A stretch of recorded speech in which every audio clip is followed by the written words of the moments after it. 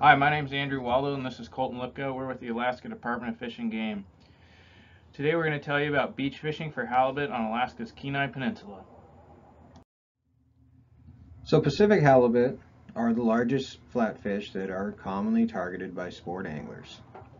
They can reach up to 8 feet long and over 500 pounds. Halibut and other flatfishes are flattened laterally and swim sideways with one side facing down and the other side facing up.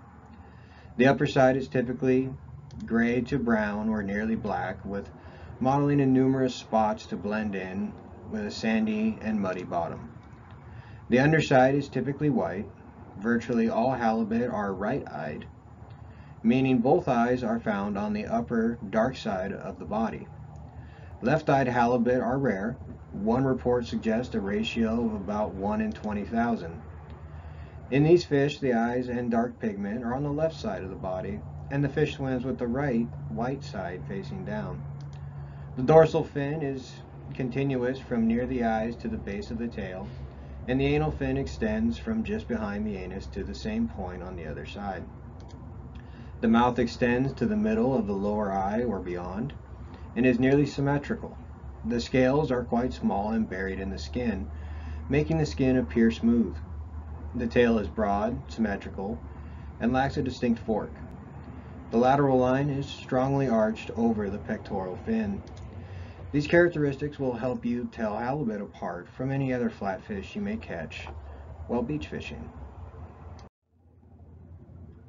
This map shows the Pacific halibut range in Alaska.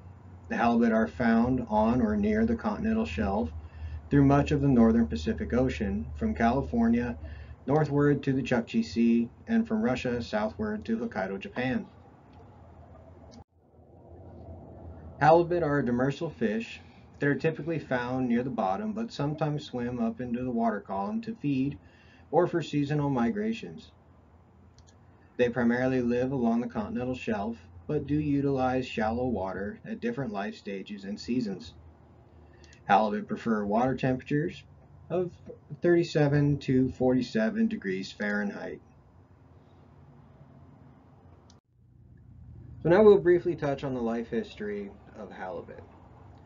They spawn in deep water in the winter, generally December or January.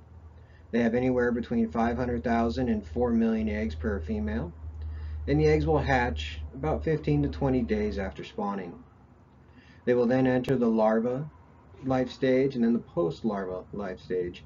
These stages are free-floating with the currents, and the young are feeding off the yolk sac in which they have carried from the egg, and then once that is depleted, they will then begin feeding on plankton. Young halibut, which is around 6 months or so, will then migrate into shallow waters, and they'll be feeding on fish and various shellfish. At around 8 to 12 years, halibut are then mature. It's around 8 years for males and around 12 years for females.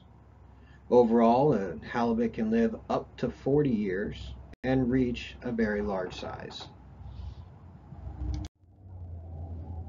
We will now talk about, in a little more detail, what do halibut eat. So at that less than a year phase, they're largely eating plankton. And then from 1 to 3 years, they will eat small shrimp-like crustaceans, or zooplankton, or krill. At 3+ years, they've pretty much moved into feeding on fish,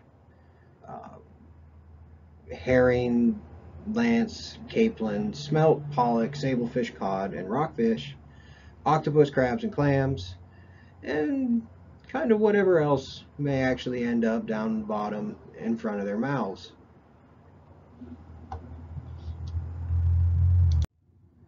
So now we're going to talk about some other flatfish that may be commonly caught while you're fishing from halibut from the beach. There are many species that you may encounter, but one of the more common ones that people will confuse with halibut is the arrowtooth flounder. Unlike halibut, arrowtooth flounder have coarse scales and prominent needle-like teeth. The lateral line of an arrowtooth flounder is barely curved over the pectoral fin. When cooked, arrowtooth flounder flesh is known to be mushy and are generally not considered table fare. Another species frequently encountered is the starry flounder. This species belongs to the right-eyed flounder family, but can also be left-eyed. It has an oval body shape and a slender pointed head. The eyed side is olive to dark brown or almost black, and the blind side is white to creamy white. Unpaired fins are white to yellow to orange with distinct black bars. This species has a caudal fin that is nearly square or slightly rounded. Starry flounder have a lateral line with a slight curve over the pectoral fin, and they have a small mouth and a maxillary that extends below the anterior part of the lower eye. The anal spine is strong. This flounder has scattered rough tubercles or star-like scales on both the eyed and blind sides. Now we're going to talk about preparing to go halibut fishing on the beach or surf fishing. First, we're going to talk about current sport fishing licenses, regulations, locations to try fishing. We're going to go through an equipment list, when to go, and tides to try fishing. Halibut are managed by the International Pacific Halibut Commission. The International Pacific Halibut Commission uses the latest scientific information on abundance and potential yield of the Pacific halibut stock to establish catch limits annually for fisheries in U.S. and Canadian waters. They do this by setting the catch limits at a level that will ensure long-term welfare of the Pacific halibut stock and sets the dates for fishing seasons, which usually spans from March to November and is closed the rest of the year when the Pacific halibut spawn. They have additionally established a minimum size requirement to protect juvenile halibut in the commercial fisheries. Here are the current federal halibut regulations. Make sure you double check these regulations and the state of Alaska regulations before heading out fishing. When you purchase your 2021 fishing license, remember to pick up a copy of the 2021 sport fishing regulations and check for any emergency orders that may be in place. Let's run through the regulations for unguided sport fishermen. The season for halibut is February 1st to December 31st. Unguided anglers are allowed to keep 2 halibut per day of any size and have 4 in possession. Snagging is closed year-round in Cook Inlet, north of the line extending west from Bluff Point. This means if you land a halibut or any other fish that is not hooked in the mouth in this area, it must be released immediately. During spring and summer, from April 1st to July 15th, there are 3 saltwater closure areas surrounding stream mouths that are conservation zones and closed to all fishing. These 3 areas are shown here on the map on page 75. Closure 1 is about 1 mile north of the Ninilchik River mouth to ADF&G stream markers 2 miles south of the mouth of Deep Creek and 1 mile offshore. Conservation Zone 1 is open May 23rd to May 25th, May 30th and June 1st, and June 6th to June 8th to fishing from shore. Closure 2 is between the marker 1 mile north of Strisky Creek mouth to an ADF&G marker located 1 mile south of the mouth of Strisky Creek, within 1 mile of shore. Closure 3 is located from ADF&G marker 2 miles south of the Anchor River mouth to the Anchor River Point Light about 1 3/4 miles south of Anchor Point, within 1 mile of shore. Let's talk about a few different surf fishing locations you can try. First, let's talk about Nikiski. There are 2 places to access the beach in Nikiski. One is off of Salamantoff Road and the other one is off Hedenberg Drive. That is used to access the community park. You'll drive past this park and all the way down to the beach right here. The Kenai North Beach. There are 2 places to access the beaches near the Kenai River mouth. To access the beach on the north side of the mouth of the Kenai River, head north on the Kenai Spur Highway in Kenai, then turn left on South Spruce Street.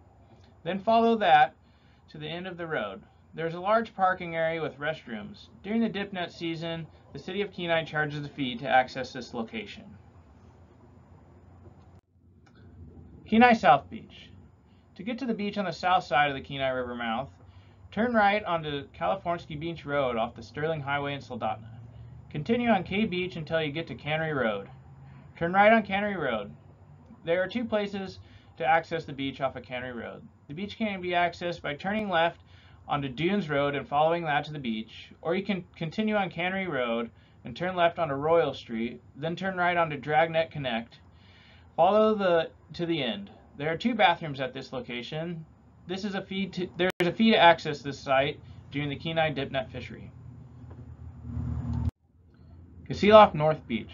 To access the North Kasilof Beach, drive south on California Beach Road from Kenai for about 20 minutes. Turn right onto Kasilof Beach Stub and follow to the beach. Keep an eye out for brown access signs along California Beach Road.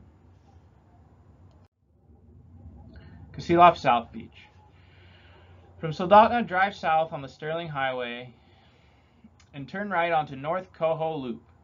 Follow that all the way to the end at the Kasilof River State Rec site. You can turn left or right when you get to the beach. Clam Gulch. From Soldotna, drive south on the Sterling Highway to milepost 117.5 and turn right onto Clam Gulch Road. Follow Clam Gulch Road down a steep hill to the beach. A 4x4 vehicle may be required to drive down the hill or get back up. On the bluff before driving down to the beach, there is a state recreation area with campsites, toilets, water, and picnic shelters. Ninilchik.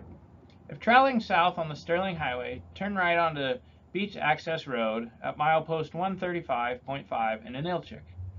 There are two spots you can access the beach. You can either continue down beach access all the way to the beach, or you can stay to the left and follow that down to the beach. Deep Creek.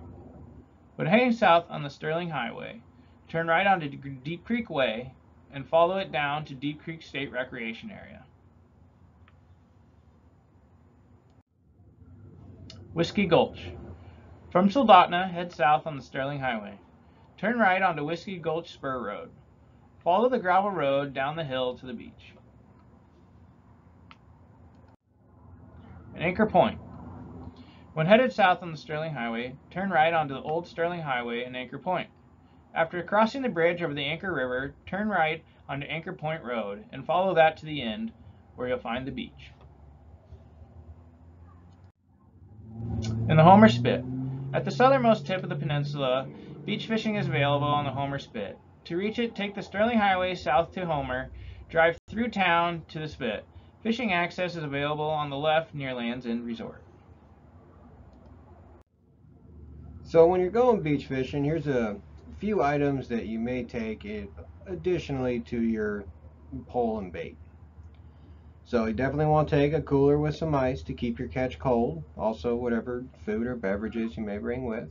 Chairs, table, a fish mat, fillet knife, some Ziploc bags for your fillets, some garbage bags to keep the beach clean, a shovel and a tow strap just in case you get stuck in the sand, some rain gear in case the weather changes, your pole holder and a hammer to put the pole holder in the ground, and then some wood for a fire. There's not always beech wood available. Alright, so when to fish the tide. Often on many of the beach fishing locations along Cook Inlet, fishing is best for 2 hours on either side of the high tide. So 2 hours before and 2 hours after, that's when your highest chance of success is going to be. So to start, you might want to pick up a South Central Alaska tide book. These are available at ADF&G offices, sporting goods stores, fishing stores, and some hardware stores. Tides in South Central Alaska can move very fast. Make sure you understand the tides before driving on the beach. Always carry a tow strap and a shovel just in case you get stuck. So now when to go fishing.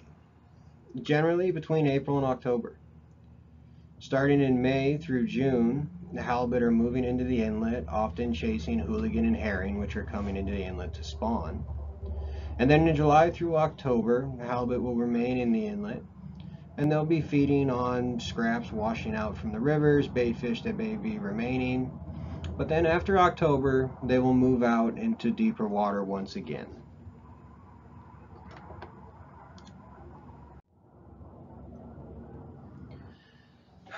So there are many different types of surf rods available. Most of them range from 9 to 15 feet long. The longer the rod does not necessarily mean you can cast further. When halibut fishing off the beach, you will want a medium to heavy action rod to handle the heavy weights. Reels typically are large open bail design with a high line capacity and adjustable drag,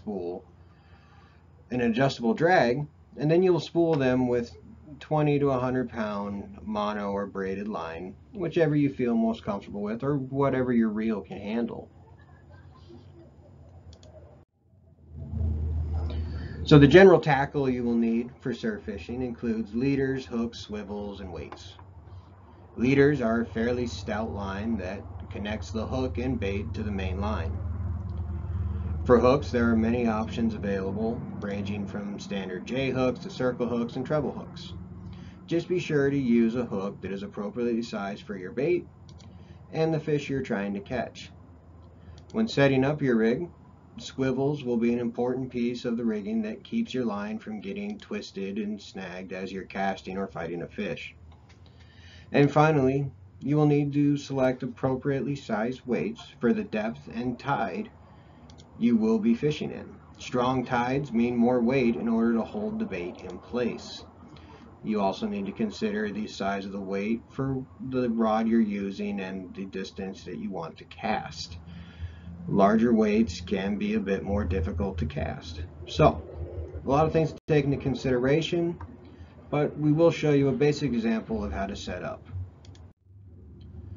So your basic rigging. This is called the fish finder rig. This is your most basic setup for getting started. Weight will be attached to the main line via a barrel swivel or sliding swivel. The one depicted is using a slider. The hook will be attached to your leader, which is the thicker mono line that you see there. And that will be attached to your main line using a swivel. In the depicted, we're using a snap swivel. This is a linear setup, it's simple, and it's effective. You cast out, everything should stay pretty straightforward. The weight holds everything in place. The line and the hook are up in the current, hopefully attracting fish. So also displayed on here is a diagram with a couple other options for rigging that might be worth a shot if you want to try something a little different. But in the end, sometimes simple works best. Really, you just want your bait out there and enough weight to keep it in place, and then have a good time. Okay, so now what to use for bait. Bait's pretty simple though. So most commonly is herring, octopus, squid, all of which is available at your local sporting goods store. You can also use smelt, which you can obtain through the personal use fishery or buy in some cases. And then the visceral parts of salmon, or these are the leftovers after you've filleted a fish. Any can work at any time of the year. One thing though, if you're going to use smelt, you're probably going to want to salt them first or brine them so that they hold together on the hook. Another piece of equipment that we can add to the list would be some sort of bait twine, something to actually hold your bait to the hook as you're casting. Otherwise, there's a bit of a tendency for bait to separate from the hook as you're casting out.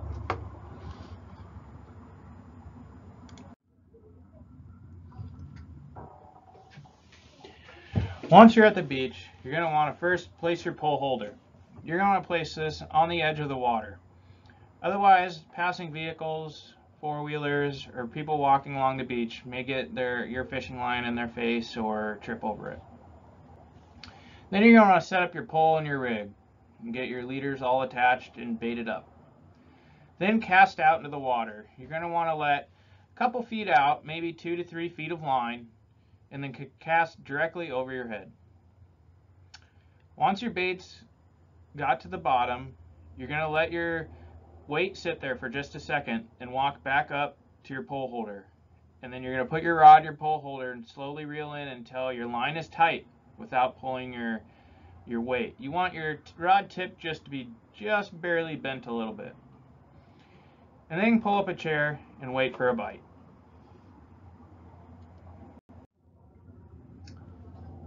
After the catch, you're going to want to use a table or a tailgate to flay your fish on. I like to then set a fish mat down and then put my fish on top of that. That just keeps your fish from slipping around. And then I always have bags or Ziplocs to put my fillets into. Off of each halibut, you'll get 4 fillets, 2 off of the dark side, 2 off of the light side. Then you'll also get 2 cheek pieces. Once you've filleted your fish, you're going to want to keep it on ice in a cooler or in some cold water until you can get it home. Then I like to vacuum seal my fish. It seems to keep longer, or you can use whatever your favorite way to keep your fish is.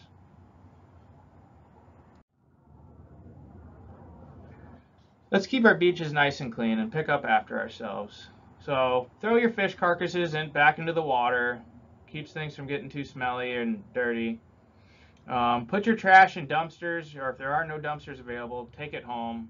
And then please put your fires out. If you'd like to learn more about Pacific halibut, you can visit the Alaska Department of Fish and Game's website, where you'll find many different links. You can also visit the Pacific Halibut Commission's website. They also have a lot of really good information. This concludes our slideshow. If you have any questions, feel free to give any of our area offices a phone call. They all have a lot of great information and great people that are working there waiting for your call. All right, good luck, and we hope to see you out there.